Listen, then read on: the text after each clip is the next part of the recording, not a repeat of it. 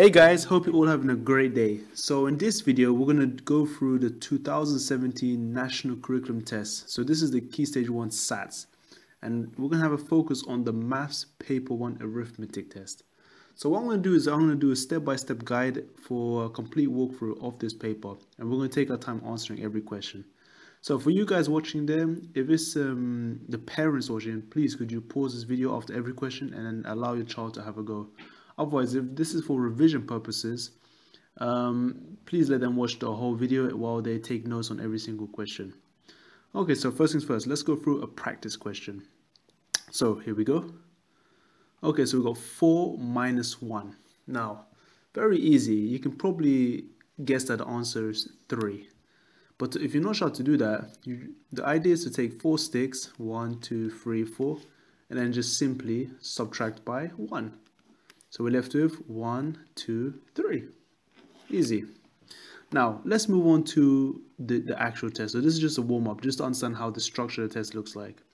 Okay, number 1. So same method, yeah? So we've got 6 take away 4. So easy method, you got 6 sticks, 1, 2, 3, 4, 5, 6, and you take 4 away.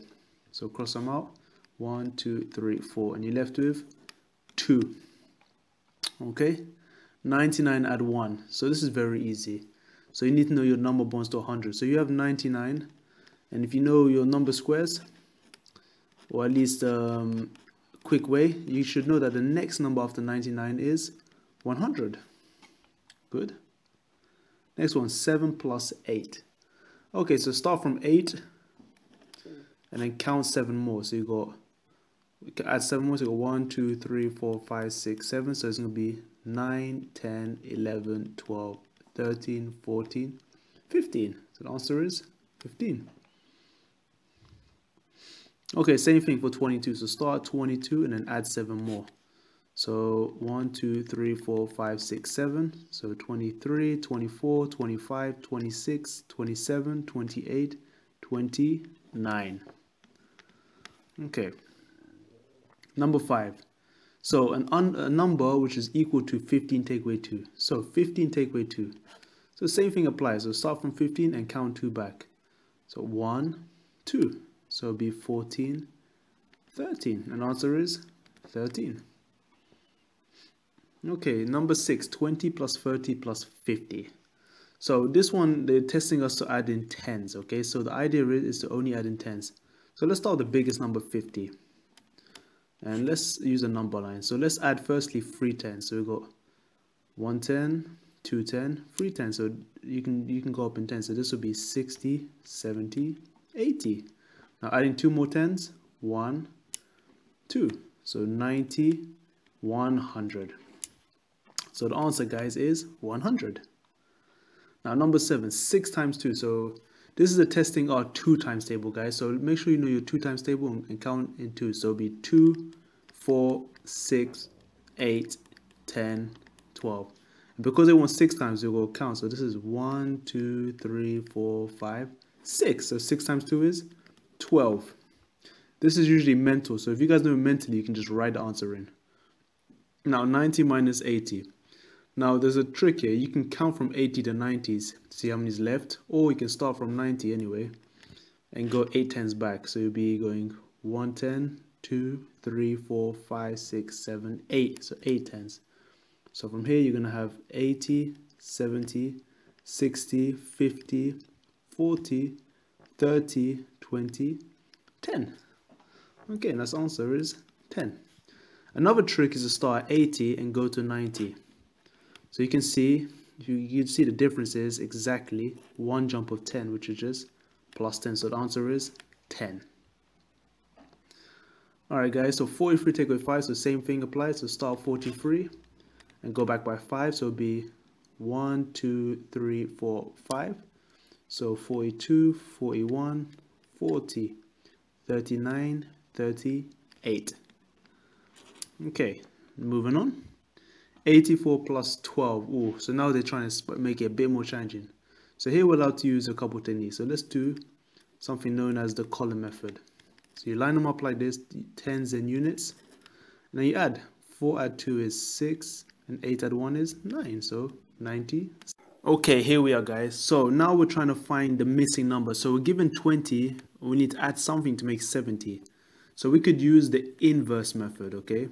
So instead of adding something to 20, we could do 70 minus 20. So instead of adding, we can subtract these two numbers. So we can use the column method if you guys want, or we can start from a number line. So from 70, you take away 2 tens. So take away 2 tens, so take away 1 10 will give us 60, and another 10 will give us 50. Okay.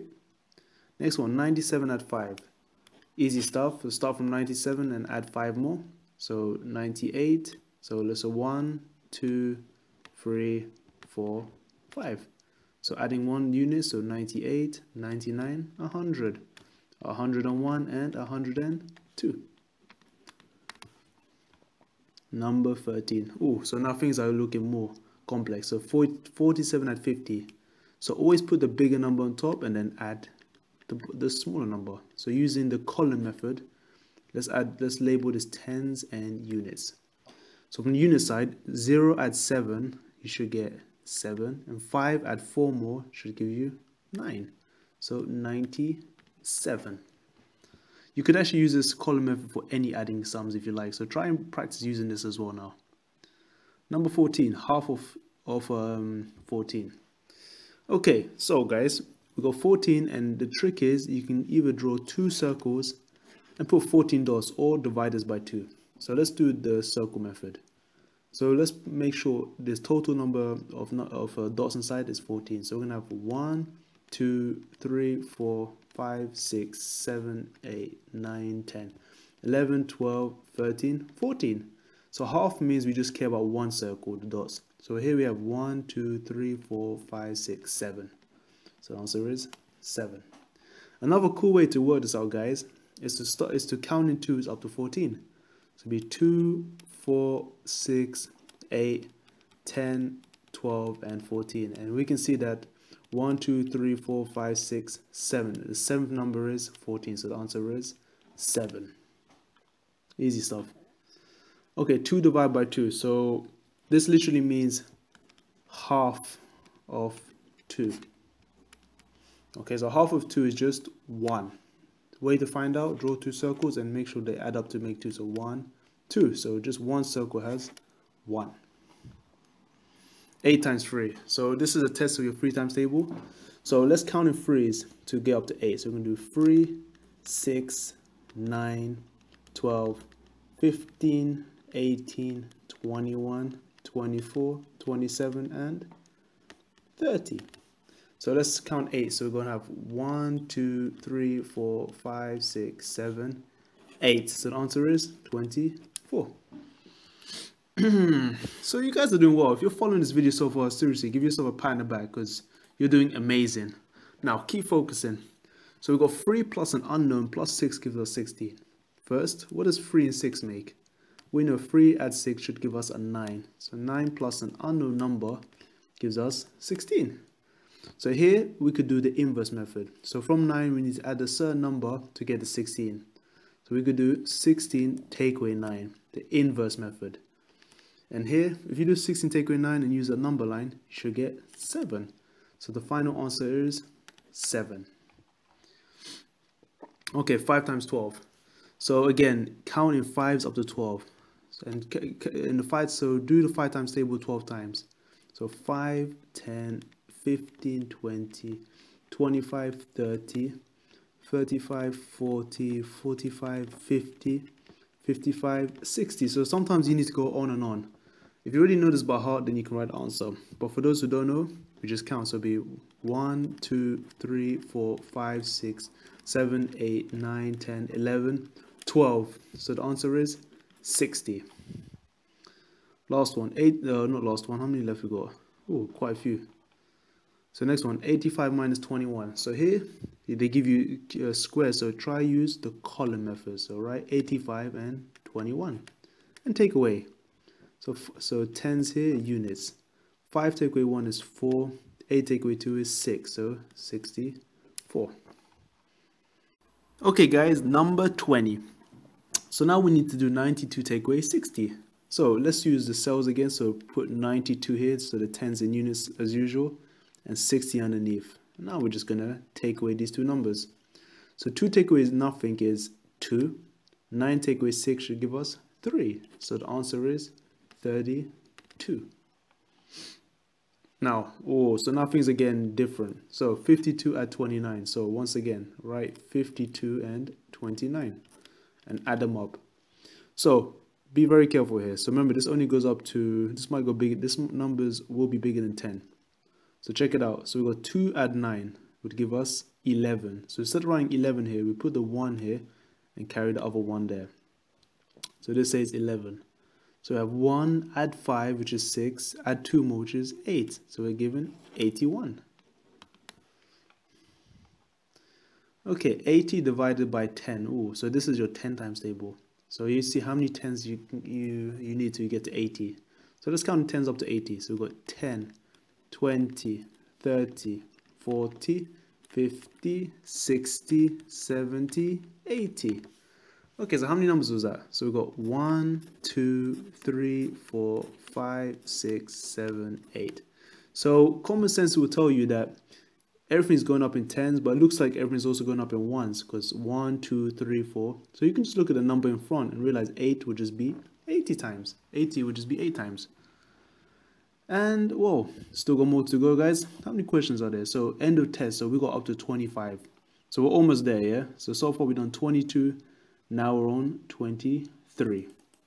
So something take away 12 gives us 36. So we can use the inverse method. Instead of taking away by 12, we can add 12.